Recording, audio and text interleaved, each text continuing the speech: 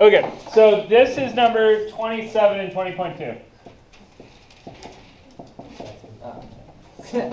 Okay. I just want, yeah, totally clear. Do your homework. So, I'm supposed to calculate the circulation of a vector field xy, comma z, comma 3y around a square that's 0 by negative 3, 3 by negative 3, 3. So that sits in the yz plane, right? So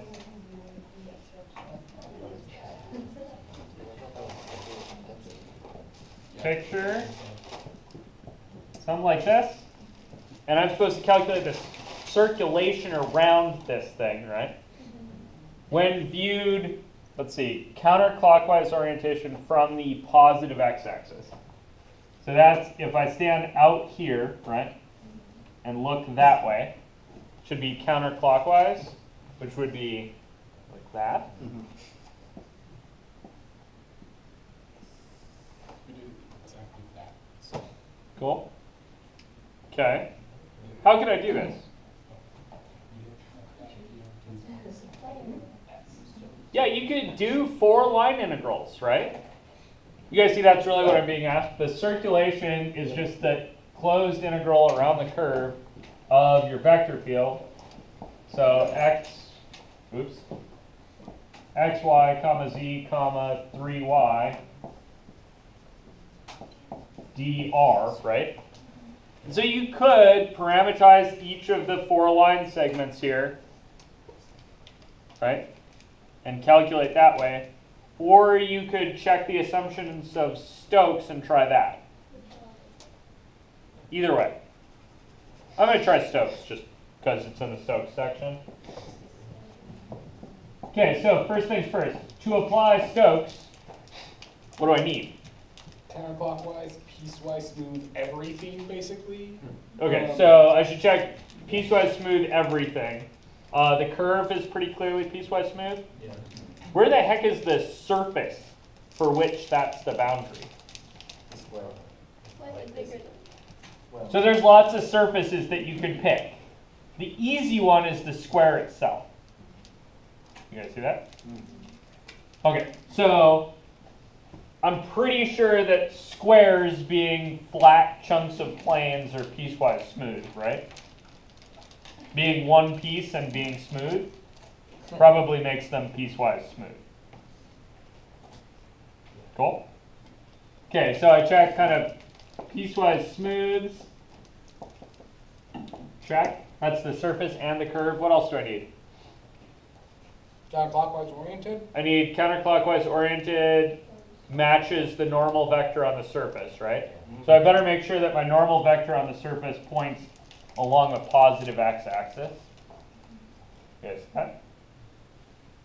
I need my curve to be closed and otherwise nice, right? Is your curve closed and otherwise nice? Yep. Yes. Yes?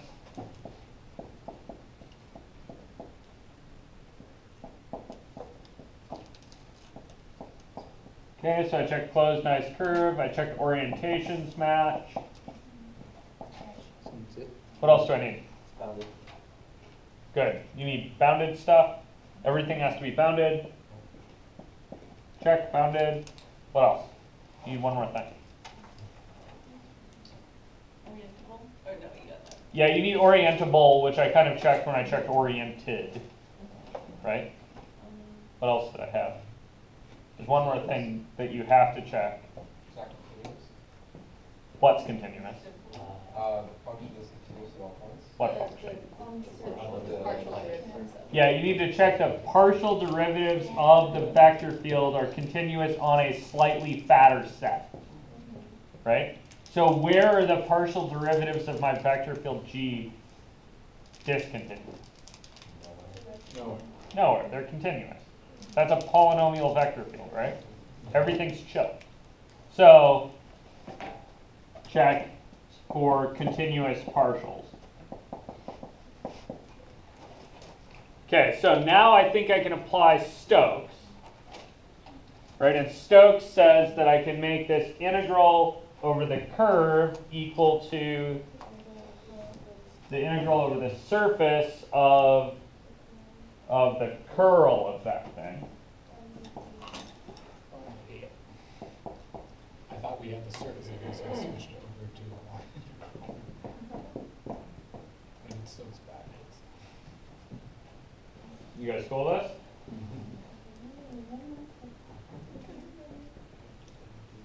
Yes? Yeah. Yes? Cool. All right. Now,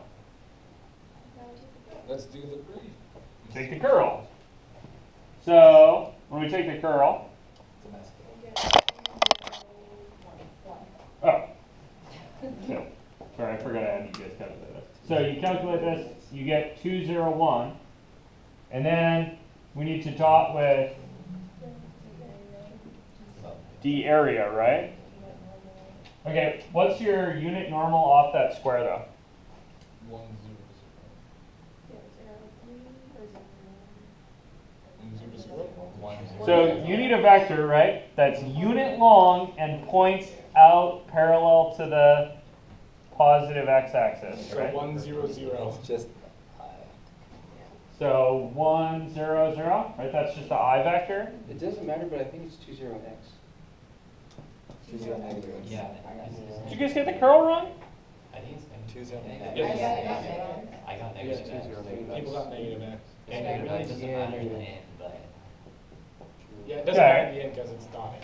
So, careful with your curl calculations, and clearly I shouldn't be trusting a lot of you. Yeah, it's 2 0 x. Damn it, Brian. I trusted you with one thing. Actually, I trusted you with 3 components of curl. You got 2 of them right, so whatever. And you got the only one right that matters. Why? Yeah, when you dot product, you're going to get 0 anyway, right? And now here I should be integrating d what? dy, dz. dy, dz. Yeah. So I need some parameterization, right? So that's going to be in y's and z's, right, for a square in the yz plane. And it's going to go in the y's, where's your square live? Negative 3 3. Negative 3 to 3, And that's on and your both of z, Negative 3 3. negative 3 to 3. And really you should check, right, that this is the right normal to go with that parameterization. And it is. Cool? Really, you should just think about it for a second, that your unit normal that you've created actually goes with the parameterization. Right? Because a different parameterization of that square might have different bounds. And the normal you would have could be scaled a little bit different. And in a more complicated case, that I would instead be the cross product of the two. Yeah, you would ideally take the cross product of the 2 partials, right? You guys see that? Because what I'm doing there is I'm kind of distorting the area. So you just have to make sure that this thing here is actually the dA, right? The unit normal to this thing is always going to be that I vector, but it might have an extra scaling factor because of the way you changed the parameterization. You guys cool with this? Okay. Out of that, what do I get? I get 2 integrated over a square that's how big? 36. 36. So you get all told out of this? 72. 72.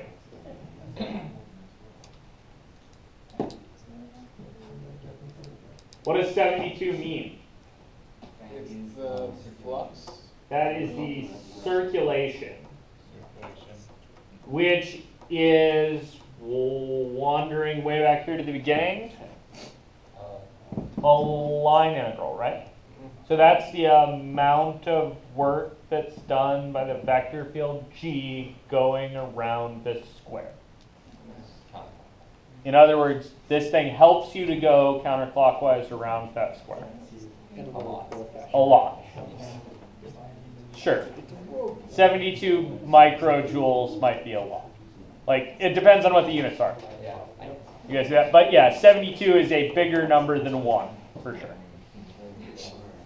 Cool?